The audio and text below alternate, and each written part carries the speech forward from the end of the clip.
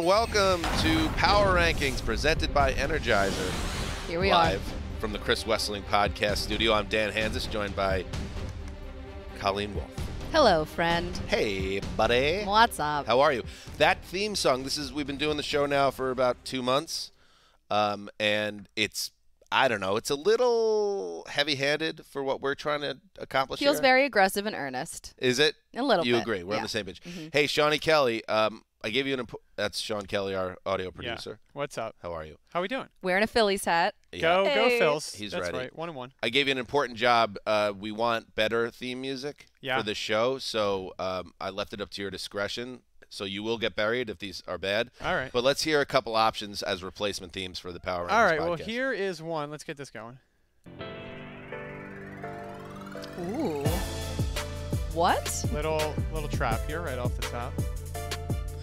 Connie, what do you think? It was unexpected. I thought that we were Same. going into like a jaunty space odyssey, and Yeah. then we got a little beat dropped on us. That was fun. All right, I'm going to give that personally about a 6.5 out of 10. Okay.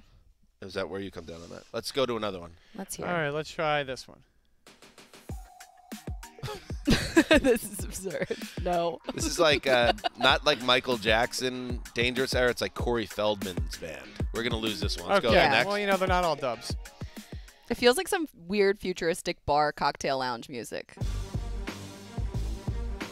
Okay. This one goes hard. Kind of goes hard.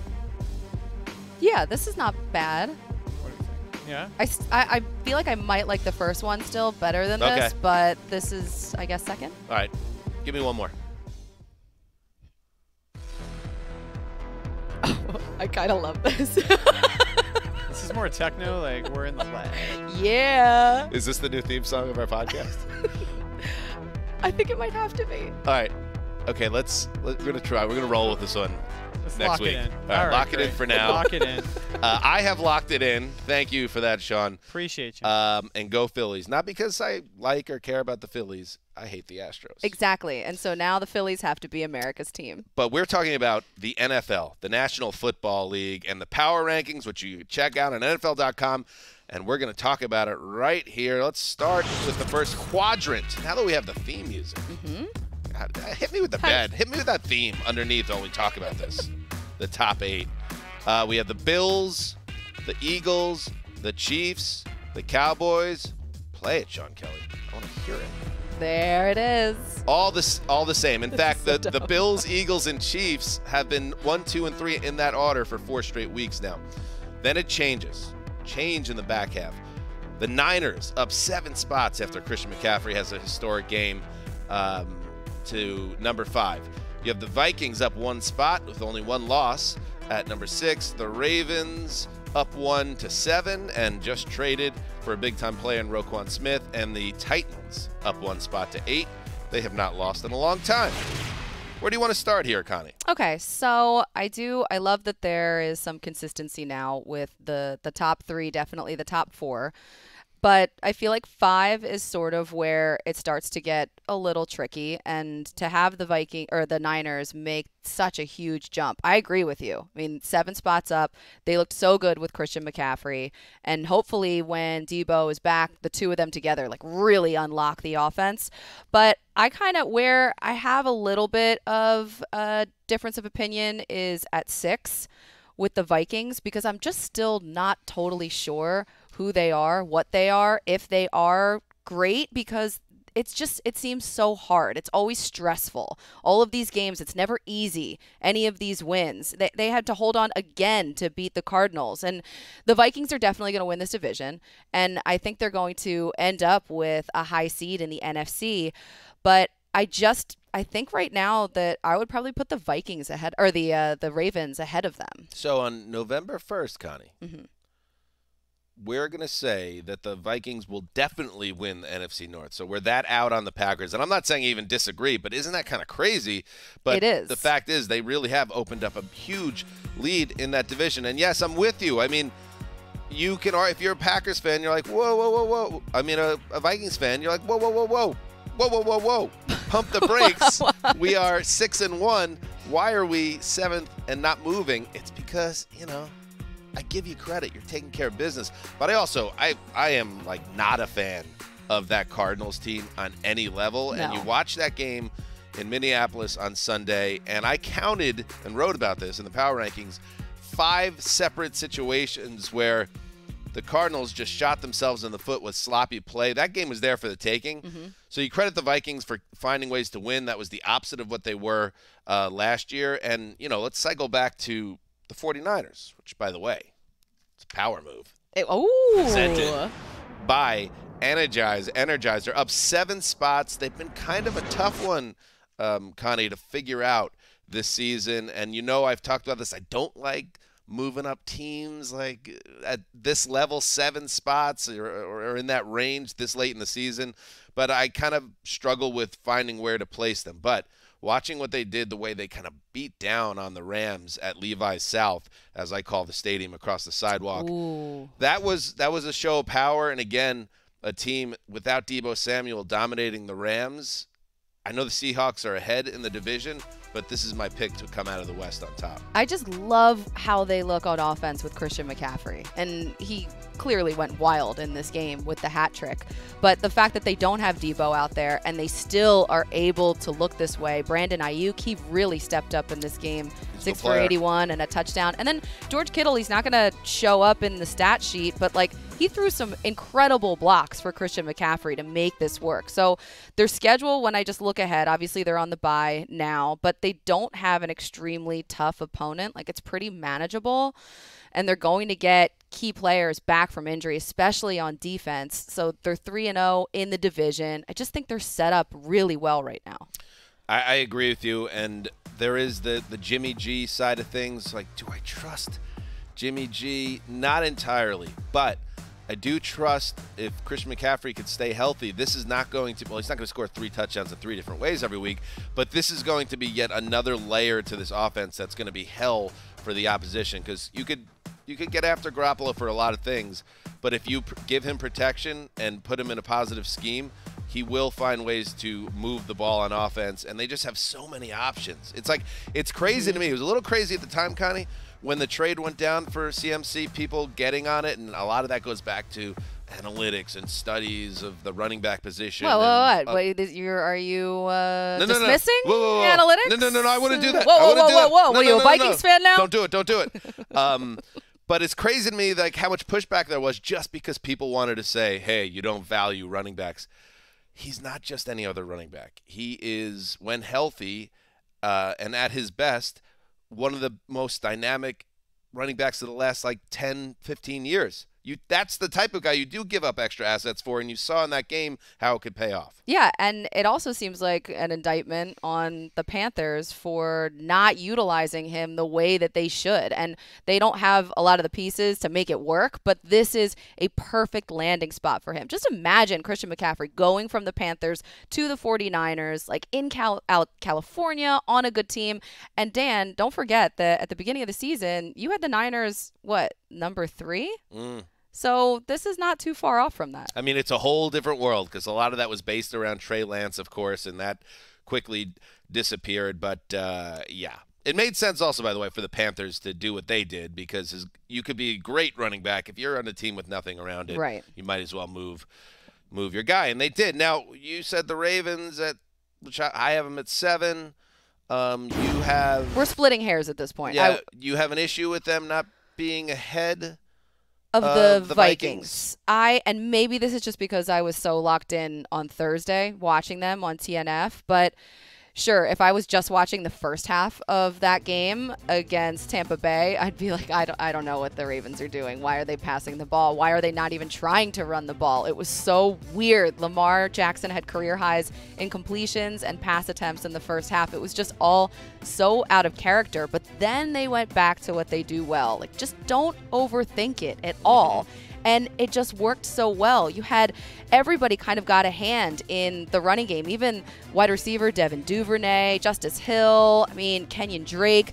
This was, I think, a really good game for them in coming back, showing how they're built to succeed and how they can succeed. And then they traded for Roquan too. Plus, time is on their side. I just think that they should be trending up because the schedule really breaks right for the injuries that they have right now with Mark Andrews, which it's not supposed to be serious, but Mark Andrews and Rashad Bateman, apparently they're not serious. That's what Harbaugh said. But their next game, I mean, they got Monday Night Football after Thursday Night Football last week, and then they have a bye. So it's one game in like 23 days. Sets up well. I mean, cycling back real quick before we move to the second quadrant, you got an issue with me not having the Eagles number 1? Listen, you'll learn. You'll learn at some point. Because the reason I thought of it was you mentioned anyone having an easy schedule, and it's crazy. I know. Philadelphia's schedule this season. But I was actually thinking about this the other day. I don't like how soft the schedule is because goodness. It just makes me think and makes me worry that the team is going to get complacent because they just keep crushing opponents. Listen, there's only 3 truly great teams. They're one of them, and they don't have the Chiefs or Bills on their schedule. But I looked at what's coming up here. Yeah. They won't be an underdog in any game in the regular season. Mm-mm.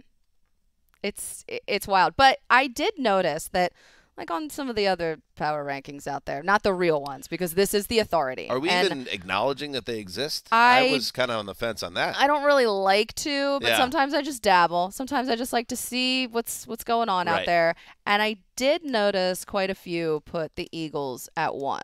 Right. And then that's when I clicked off because I was like, well, I don't know what's going on out here.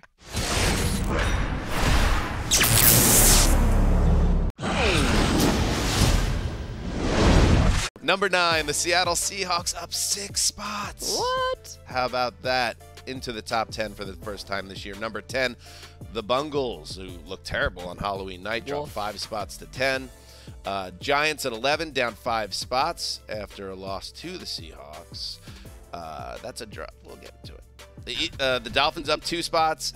The Pats up 4 spots. My Jets, after flopping against New England at home, down 4 spots. So look at that. The AFC East, 12, 13, 14. And the Bills, of course, at 1. The Rams down 4 spots. The Chargers stay on their bye at 16. Thoughts here, Connie? The Giants really come flying down. Well, we can get to them in a second. I kind of want to start at the top with the Seahawks, now in the top 10. And obviously the fact that they beat the Giants. And Geno Smith, I loved what he said, that this game is for Ben McAdoo and Jerry Reese. They believed in me. This is still just the beginning. I think we're going to see so much more entertainment via Geno talking as his confidence gets higher and higher. Yeah. He was a man that never lacked confidence when he wasn't doing anything in the league. Now, as Michael Jordan said, the roof is the ceiling. That is true. What did you say? The 1000%. ceiling is the roof. I can't remember. I don't know either. One of those. I'm botching his botched quote. It's good. It's Yeah. good. But look, the Seahawks, they take out the Giants, and now I think people are really noticing. I needed that. I needed this to kind of buy in a little bit on Seattle.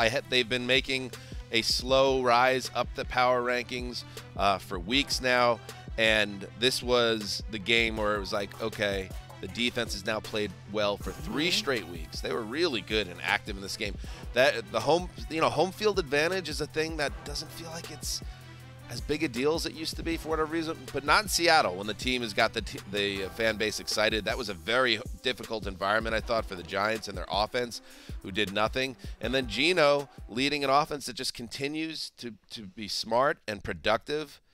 I think Pete Carroll has done an awesome job there. So good on Seattle. Yeah, and the offense rebounded from a messy start. Tyler Lockett, those 2 mistakes, it's just so rare to see him make them. And so he made up for it, obviously, with the go-ahead touchdown. But the defense just completely neutralizing Saquon Barkley after Barkley was just a machine. Yeah, and let's check out that I mentioned the Seattle Rise. Yes. They started out way down Wow. in week 4 at 28. And remember, this is a very strange season. So all you need to do is get a little bit hot, and you will go far fast. So they go from 28 to 23, a dip down to 24 after a loss, up to 20, up to 15, and now up to 9. Wow.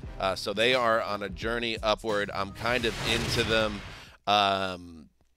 Let's talk about the Giants, since they obviously could not hang in the fourth quarter. The Giants had won so many games close and late that I can't really get on them too hard, because it's hard to win every week like that. But for those of us that have had a little bit of a doubt that this team is for real. That game, it was what it was. It wasn't a disgraceful effort by any stretch, but I worry about the offense's ability to score points when the competition is better, and that was a sign there that it might not be there yet. Well, that's the offense obviously was the biggest problem in this game. And the fact that Saquon Barkley averaged just 2.7 yards per carry. I mean, Daniel Jones, he just nothing really worked for them. The only touchdown that they had was Adoree Jackson because of the fumble. So I think that this team, they have a lot of people were wondering how real they were at 6-1, but only one loss to 6-2, and they get dropped 5 spots. I don't know. Maybe that's a little tough on them.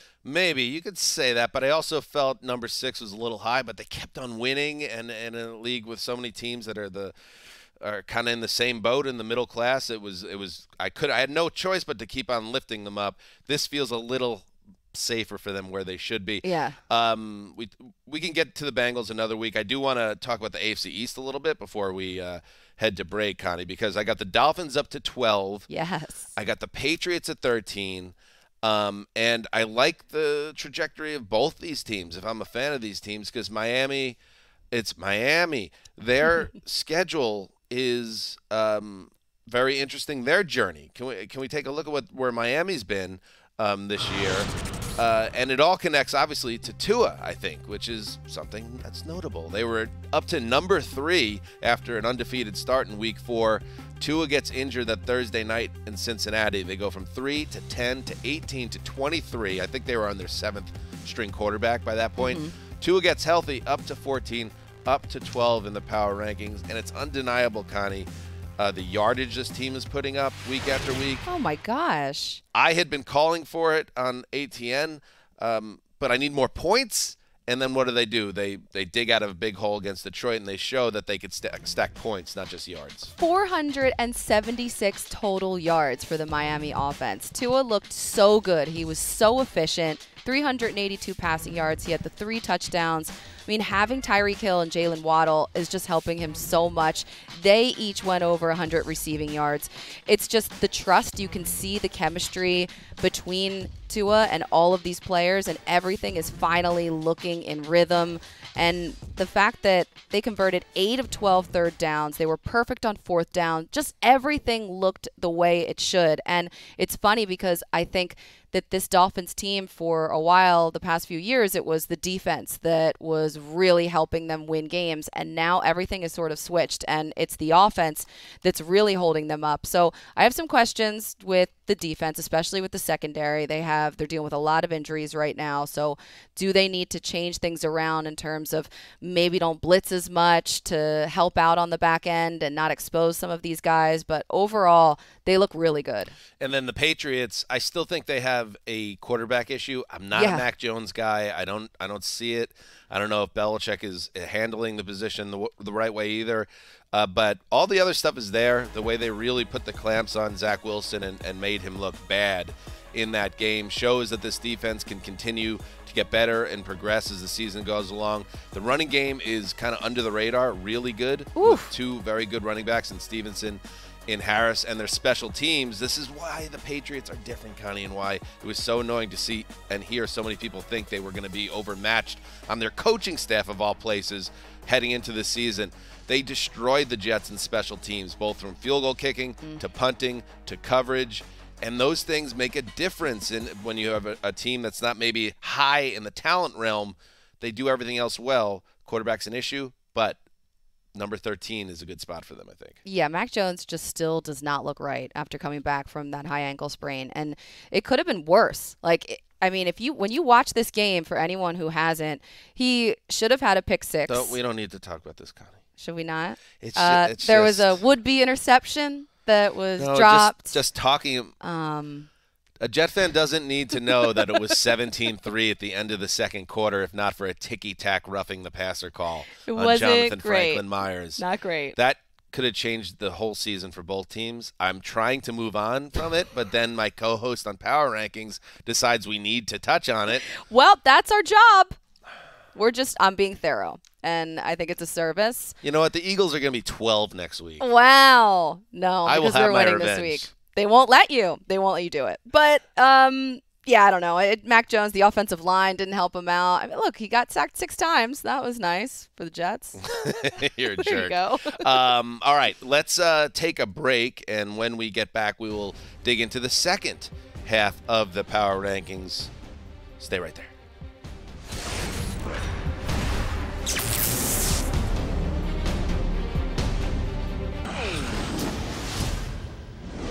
All right, welcome back to Power Rankings Podcast, presented by Energizer. Here is the third quadrant.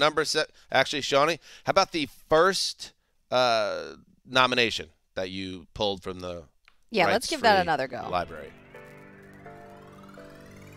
It's that like I kinda frisbee like flying in the it. air that I like. It's not to bad. Saturn. Number 17, the Saints up 4 spots. How about that? The Falcons up 4 as well after a Oh, boy. very wild win over the Panthers. The Packers, get beat up by the Bills, but don't get embarrassed, so just set them at 19. The Bucks down 2 spots after another disappointing showing at home to 20. The Browns up 4 spots after spanking the Bengals on Halloween night. The Cardinals down 2 after another loss where they look sloppy as hell. The Raiders down 10. Oh! And we're going to get to that because I want to talk about that. Whenever you see that, that means I messed up. To 23. And the Bears down 1 to 24. Where we start here? Okay, let's start in the NFC South. Let's do the Saints first because they're the highest. And this was the most complete game of the season for them. Like, they finally started to put it together with offense, defense, all of it. Alvin Kamara, he finally looked right. He looked like himself. Like, this guy is the Just guy give that I him the remember. He scored his first, second, and third touchdowns of the season in this game. There's been a lot of speculation and thought process about who should play quarterback for the Saints.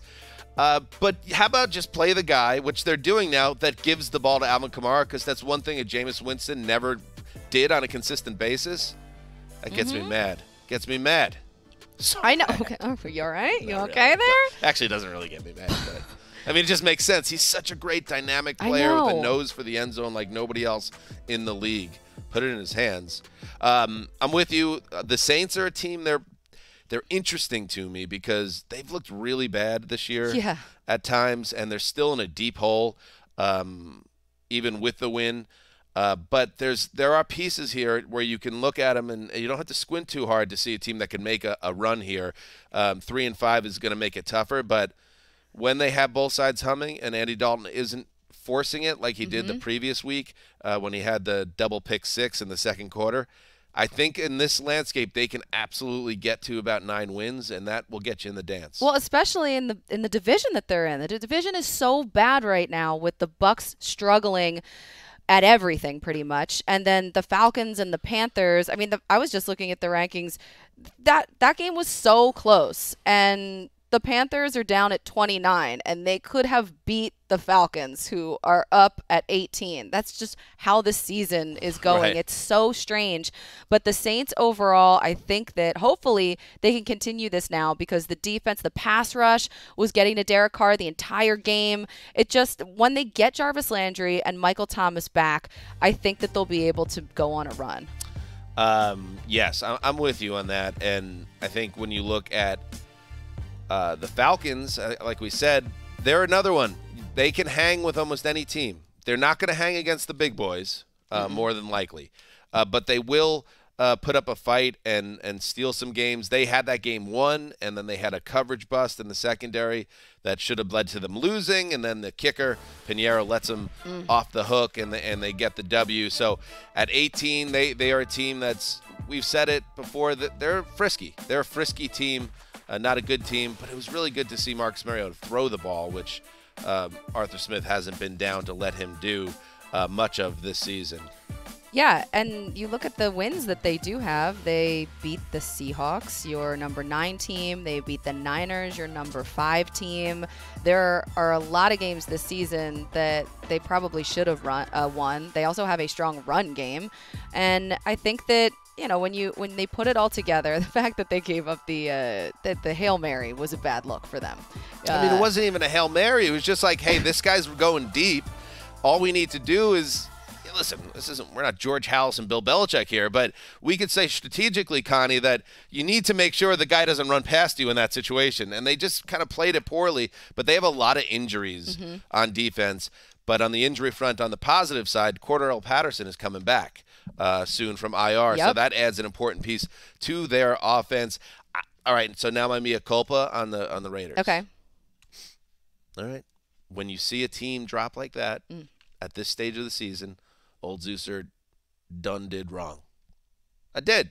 I kind of was hanging with the Raiders even though they were struggling to win games because they had lost so many close games. And I thought they would get hot, and they beat the Texans last week, and it should have been a little bit of a red flag for me that it wasn't as easy as it maybe should have been against the worst team in football. Right.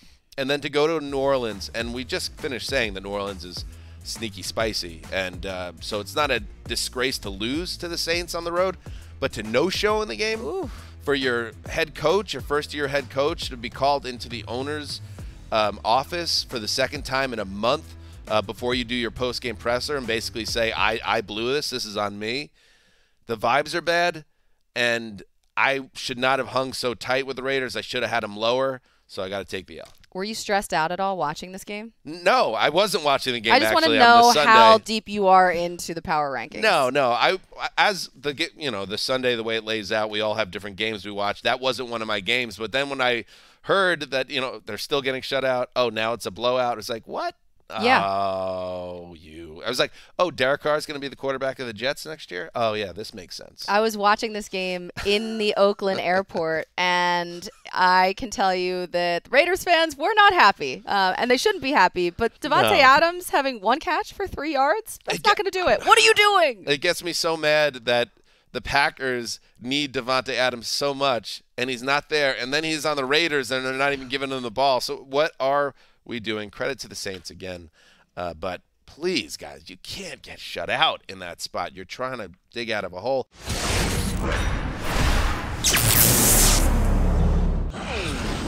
Let's move to quadrant 4. Shawnee, hit us with another one. Hit us with one of your other offerings. Is this like a country type? Yeah, this is rough. This was the hidden sixth one that I had. This is kind of like if might Billy have to Ray, deep six this Cyrus, and Miley are like, we're going to do a crossover song together. Or it's almost like a bad primetime intro, like waiting all day. Yeah, we don't need this one, Shawnee, but thank you for your efforts. 25, the Commanders up 3 spots. Broncos up 1 spot to 26th. Steelers down 3 to 27, and a trade to discuss in a moment. Colts down 2 to 28. They stink. The Panthers up 1 to 29. Jags down 1 to 30. And the Lions and Texans round out the 32 of Chase Claypool is headed to the Bears from Pittsburgh. So, that's a move for the Steelers that you kind of saw coming. I think Chase Claypool is as talented as he is. Maybe wasn't always in the good graces of the organization. They weren't always in love with some of the ways he went about his business, but he's super talented. And on the Bears side, good. I mean, it's been a bummer of a week where you trade away your 2 defensive veterans that are highly decorated. Giving Justin Fields another piece, I kind of like that combo, Fields and Claypool, if Claypool has his head on straight. Yeah, hopefully they can find a good connection together, Fields and Claypool. But this made sense for the Steelers. Claypool, his name has just been floating around in a lot of different trade rumors. But Kenny Pickett, he just kind of had that immediate chemistry with George Pickens. And so that just worked better for them. But not a lot. This is what the Steelers do. Right. They churn through receivers. They identify guys in the draft that others overlook. They develop them, and then they keep things moving, the line moving. So George Pickens, I believe, Connie, is going to get a lot more targets now that they've thinned out the group a little bit. He's excellent. But the Steelers' offense is broken in so many different ways. Everything needs help. The run game, I mean, it's just not there at all. When you look at the offensive line, that is a disaster. Kenny Pickett's still missing guys. Pickett got sacked 6 times. There are just so many things that they need to fix. But What? We don't all get to be the Eagles and never play a tough opponent. Pittsburgh had to play the Eagles, and it's not fair. In general, if you look at Pittsburgh's schedule since Pickett took over in week 4, I believe it was, it's not been easy. It's been a really difficult stretch of games. I'd like to see him develop in a low-pressure environment against some of these soggy middle earth teams of the NFL, which there are about 23 or so. And I think that's what will be good for the season. For Mike Tomlin, it's going to be like, all right, we're not going to go 500 or better this year. It's going to be the first time ever. But at the same time, now you can really start to focus on developing your first-round pick, and maybe getting Chase Claypool out of the building helps. I don't know. We don't know all the story behind that trade yet. But okay, so I'll ask you this. Who Yeah. has a brighter future, the Steelers or the team that you have ranked behind them, the Colts? I mean, so much depends on, of course, whether Pickett can play the guitar with his Right. pick. But That's where you went. I would good. say them just because they at least have a plan. They have playmakers on both sides of the ball. They have T.J. Watt, obviously, and they have great infrastructure with Mike Tomlin. I just trust the Steelers more than the Colts. I think just like I fell on the sword and took a hard L on the Raiders. I will now say to you, Connie, who spent all summer throwing flowers at the know. feet of Matt Ryan and Why hasn't this worked? your boy Frank Reich, take the L on that one. You know, it's just, it makes me so sad. And I believed in them. And I've learned in the past to not buy in on teams too early. Like I was doing it every single season with the Chargers. And I learned with the Chargers this season. Okay. Learning But- is important. I was just blindsided by the Colts, the way that they started this season. And now they're firing offensive coordinators. Marcus Brady's out. I mean, there's a lot of blame to go around. And fixing and changing the quarterback, I mean, I don't know. That's not going to change the offensive line, which is the main problem. And it was the main problem going into the season, I think, too. So I should have known. I should have seen it. But I didn't. You're not alone. I think a lot of us thought the Colts would be at least competitive. It just hasn't turned out that way. And I think, the offensive line struggles, and Jonathan Taylor, who was all-world last year, just being a guy this year, it's pretty crazy. There's nowhere for him to run. Nowhere to run, nowhere to hide.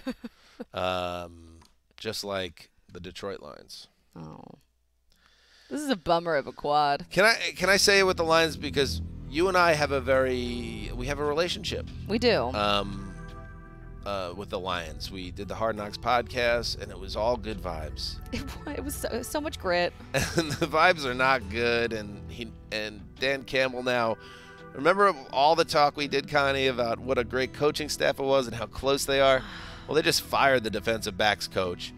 And then they went and they traded their former first-round pick, Tyler Hawkinson, to the Vikings. Goodbye, TJ. TJ Hawkinson to the Vikings. And it's just like, oh, man, the vibes. No bueno.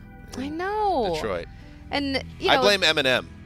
Well, maybe that's something we need to investigate. Everything changed when he appeared. It's true. I on mean, the grounds. they were doing all sorts of stuff. There was juggling out there. There was juggling, Colleen. There was super, super fun songs. I mean, it's just... Remember, at home with the Hawkinsons, was it? Wait, no, the Hutchinsons. I know. It's this season. Hutchinson. This season is such a blur. Aiden Hutchinson. That was a big Hanging with Hutch. storyline. Remember Hanging with Hutch? Hanging with Hutch, but I also can't get out of my head the scene when, and why is his name escaping me, the main character who was like the Rodrigo. When Rodrigo went to the cowboy store to get all fitted out and everything The good was old cool. days. Yeah, I know. It's sad. Doesn't that feel like it happened really. like 7 years ago? Yeah. I feel like this, I say it every year that the season is flying by, but you know what? I would like a halftime, just a general, like we go dark for 1 week. Everybody goes home. They get a day off. We talk about, like, it's like the first half of the season and the second half of the season, but we really do give everyone off. We are, and we are really heading toward a scenario. It's the beginning of November. In about 2 months, there might be a lot of like rap sheet reports about Dan Campbell's job security. Like, I would have never predicted that. But there's still time, hate Lions.